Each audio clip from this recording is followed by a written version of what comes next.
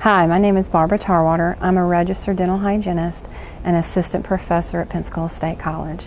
I'd like to talk to you a little bit about the field of dental hygiene. Let me tell you first what a dental hygienist is. A dental hygienist is a licensed health professional that focuses on preventing and treating oral disease in order to help protect the oral cavity, but also to protect the whole body. Things that a dental hygienist does in her daily routine or in her day: she scales the teeth, takes radiographs. There's a lot of new technology out there in radiographs or x-rays. You may remember it as x-rays. They can take radiographs digitally now. It goes right onto the computer. It can be sent anywhere in the world. And they also do it on phosphor plates that scan through and scan onto a computer, and the same result. We can send it wherever needed. They do fluoride varnishes and fluoride treatment to help protect the teeth from cavities and sensitivities. They're actually periodontal therapists. They do deep cleanings on patients to help treat and prevent periodontal disease and keep patients from losing their teeth. So it's a really, really rewarding and important job. Dental hygienists graduate from an accredited 2-year program, and sometimes it takes, well, a lot of times it takes 3 years with the prerequisites that are required before entry. There are some things that I think you need to know about the dental hygiene and entry into dental hygiene program. There are prerequisite classes that are required.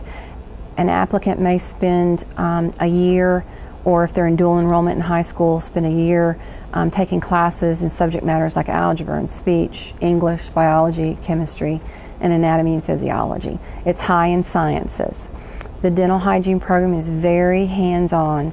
Clinical experiences and patient care are learned in an active clinic with patients from local areas. Students complete their 2-year program of education by taking a written national board exam and a practical state or regional board exams before practicing. But I'd like to talk to you a little bit about the core classes that a dental hygienist is going to take. We spend about the first 6 months educating you, getting you prepared to see patients. And we have instrument labs where the instructor and the student are almost one-on-one, teaching you to get your hands around those instruments and how to scale hardened deposits off teeth. We use mannequins at first, and then we move you on to student-patient partners. And we teach you about dental anatomy and how to chart and how to handle dental emergencies and medical emergencies. So it's really broad in spectrum, the things that you're going to learn just preparing to get to your second term and beginning to see patients. My advice to anyone considering going into the field of dental hygiene is to shadow a practicing dental hygienist. You've got to get into those operatories. You've got to see the patient care. You've got to see if you think you can handle something like that, being in an operatory with a patient and treating them many times on your own.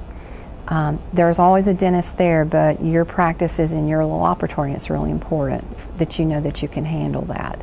Make sure that this is a career for you before you start applying, and that you're sure this is really what you want to do. It's very time intensive, it's an intense program, and you want to be very sure before you start that application process.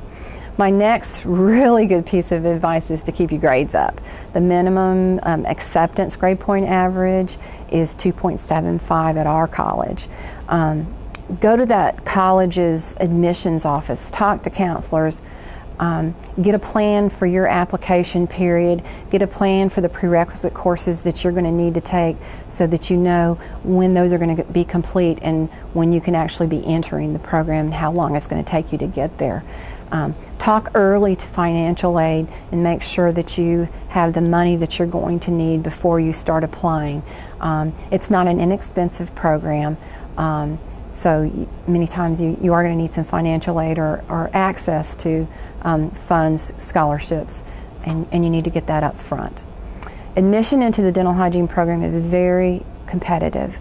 Many more people apply than get accepted. So you need to apply early. We accept students on a first come, first application completion basis. So when your application is complete, the computer kicks you into a seat, into the class. And anyone that's up against you trying to get into the field, if they complete first, then they fill that seat. So it's really important. There's limited seating. You need to do it early and make plans for it. Dental hygiene is a wonderful career. I've been a dental hygienist since I was 22 years old, and I love it, and I still love it, and I love teaching it. If this is your dream career, plan for it early and go make it happen.